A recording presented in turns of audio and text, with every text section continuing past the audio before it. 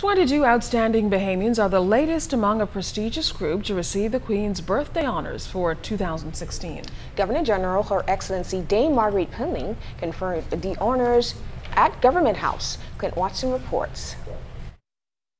It might be the last of the decades-old tradition issuing the Queen's honors now that government has approved through Parliament the adoption of our own local honors.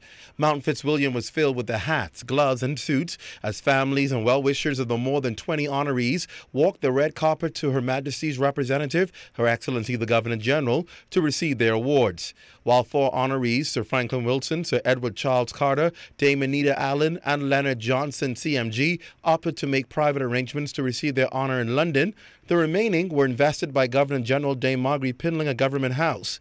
In areas such as culture, drama, religion, civic services, music, business and commerce, craft and entrepreneurship, community service and law enforcement, the 2016 Queen's Birthday honorees gladly accepted the awards for the areas that have made them iconic and noted citizens. I've been a police officer for 37 years, and I never served with an end game in mind to be honored by my country.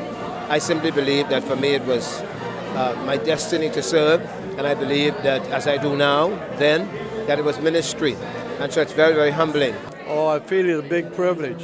They say I work for it, but actually it's the people surrounding me. I was the first one to export from the Bahamas to the Red Lobster chain, and I've been doing that for some 35, 40 years. I sell them £1 million a year. The awardees make history as being among the final Bahamians to receive such prestigious awards, but some see the migration to local honors as a necessary move for an independent country. I would like to see us have our own award system of the highest honor. All of the other countries of the world, they have their award systems, and they're well appreciated by their citizens, and I think that we should move in that direction as well. This is a part of our own national development. We have been an independent country now for over 40 years, and it's appropriate that it should happen. It's a natural transition, and those of us who had the opportunity of being honored by Her Majesty well recognize that they were honors which were bestowed on the recommendation of the government of the Bahamas. And the big distinction now is going to be is that those honors will be awarded locally based on the same principles as the British honors. Governor-General Her Excellency Dame Marguerite Pinling and Prime Minister the Right Honourable Perry Christie saluted the group of astute Bahamians for their service to nation building.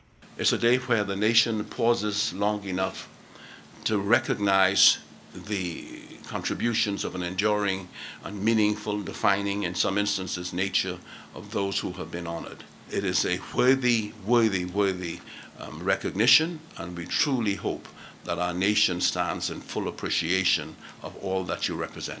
This ceremony is a way of saying thank you for the many sacrifices you have made on behalf of others, and for the excellence of spirit and industry which you demonstrate in working to build a community and thus unite our people.